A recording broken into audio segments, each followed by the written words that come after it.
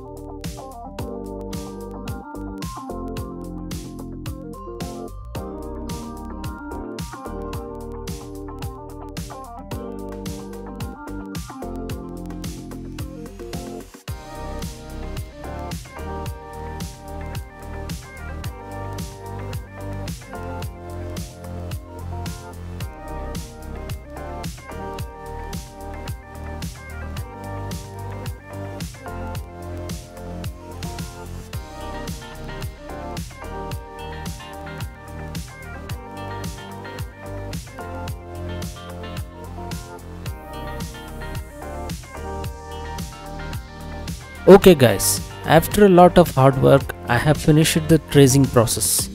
Now I shall delete the image and group all the lines together and change the outline color.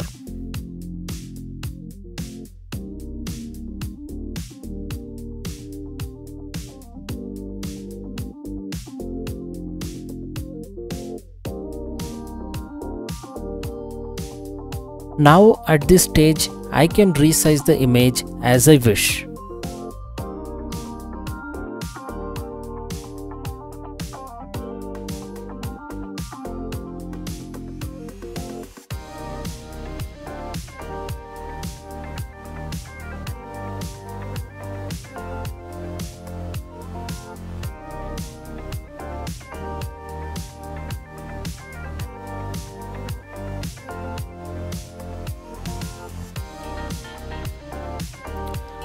I hope that you enjoyed this tutorial. I'll see you all in my next video with another awesome content. Until then, it's bye from hbninfotech.com.